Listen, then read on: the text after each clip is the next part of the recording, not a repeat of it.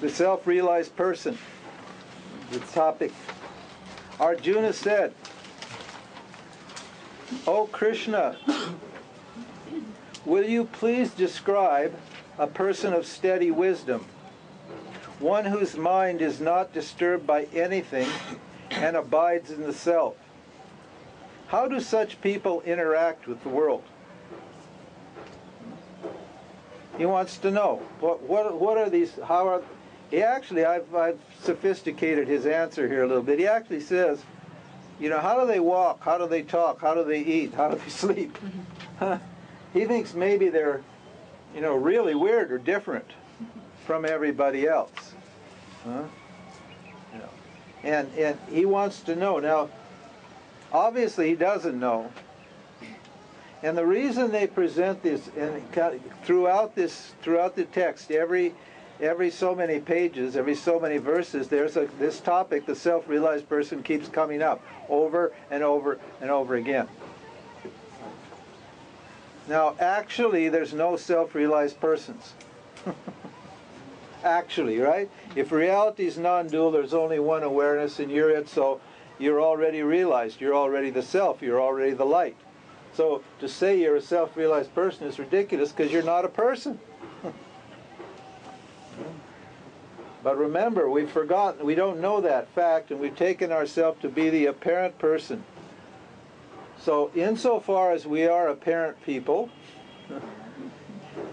how would we function if we knew who we were? That's the question. That's what he wants to know. How, as a person, would I function if I knew I was this? Because what the hell use is it? Unless it makes your life work.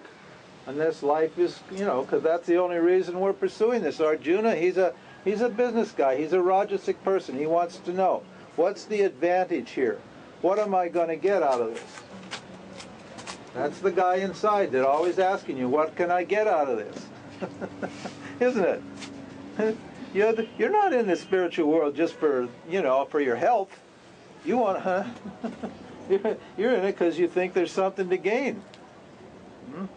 So how's it going to look when I know who I am? So these descriptions are descriptions of a self-realized person, but they're meant to be taken as sadhanas.